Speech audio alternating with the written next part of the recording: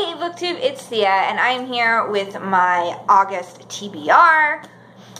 This month I wanted to keep it pretty light and casual since July was pretty busy with Book Junkie Trials and the reading rush, and I got a lot of reading done in July, but I just want to kind of take it, but I just kind of wanted to have a really easygoing reading month. I've got like 3 graphic novels and 2 mangas, and then like 1 novel, and then I'm just going to kind of play the rest of the month by ear to see kind of what I am interested in reading, but these are definitely the things I have planned, so without further ado, let's go ahead and dive right in.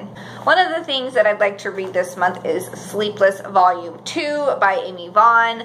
I actually just picked this up from the library the other day. I read Sleepless Volume 1 back in June and really enjoyed it. It's just cute little, it's just a duology about our main character, Poppy. She is a princess, kind of. She is of royalty and of royal descent, and she's a woman of color, and she's super feminist, and it's been a really fun, enjoyable read. The first one I gave like 4 stars, and so this is the second volume. I don't want to go too much into this volume as it is a spoiler, but I'm really excited to pick this up. I really enjoyed the first one, so I'm hoping that the second one is just as good, if not better. Plans to pick up The Legend of Zelda Twilight Princess Volume 2 this month. This is the manga adaptation of the Twilight Princess game, but I read the first volume, I want to say either 2 years ago or last year. I read the first volume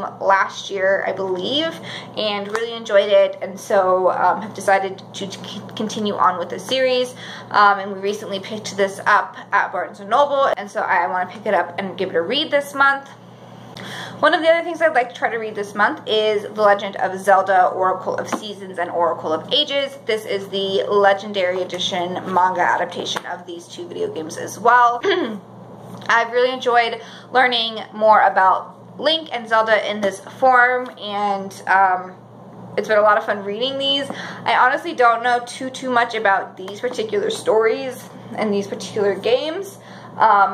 This is just the next one in the Legendary series that we need to read, and my boyfriend is a huge Legend of Zelda fan. I'm not a huge gamer, but this is a fun way for me to kind of learn the story as well, so I am really excited to hopefully pick this one up this month as well. The one novel that I know I want to read on top of whatever else I end up deciding to read this month is Fangirl by Rainbow Rowell.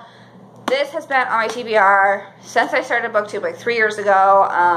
I had a copy of it and got rid of it in the move, and decided to pick it back up again. I found a copy at my used bookstore for like $3, and I know the sequel to Carry On is coming out really soon, so I want to read this so that I can carry on, so that I can read the sequel. I feel like I'm going to love this. I love fandoms. I'm a huge fangirl when it comes to certain fandoms, and I feel like this is like the perfect thing for me. I am still kind of in a contemporary mood because September is going to be a huge release month for fantasy, so I think I'm going to want to try to pick this up while it's still summer, and I think it'll be a pretty quick, easy read.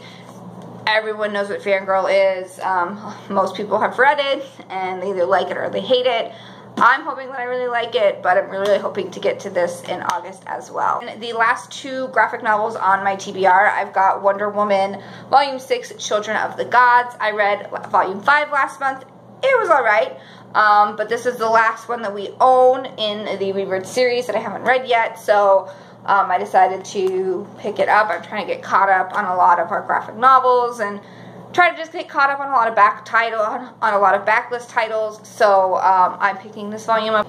I don't know, I honestly don't know too much about this particular volume. I just know it's the next in the series, and the Wonder Woman run for Rebirth has been really good so far for the most part, so I'm really hoping to get to this month as well.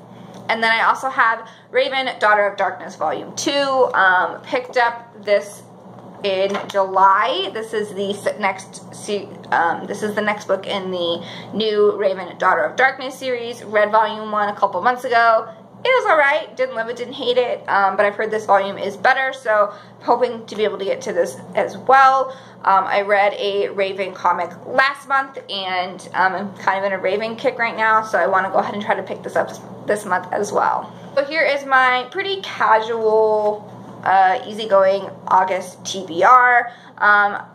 I know I'll probably have time to read some other things, but this is what I know I plan on reading at least this month, and then kind of just play the rest by ear. July was a pretty successful reading month, but I feel like I was very overwhelmed with 2 readathons in the month, and then September I've got a fun readathon coming, and then September is a lot of releases for some big fantasies that I'm really excited for, so I just kind of wanted to take this month to be pretty casual and get caught up on some backlog titles. Let me know down in the comments below if you've read any of these. What are your thoughts, comments, and opinions about them? As always, if you like this video, give it a big thumbs up. Don't forget to hit subscribe to get notified of when I post new videos. Thank you guys so much for watching. I hope you're well. Happy reading, and I'll see you guys in the next video.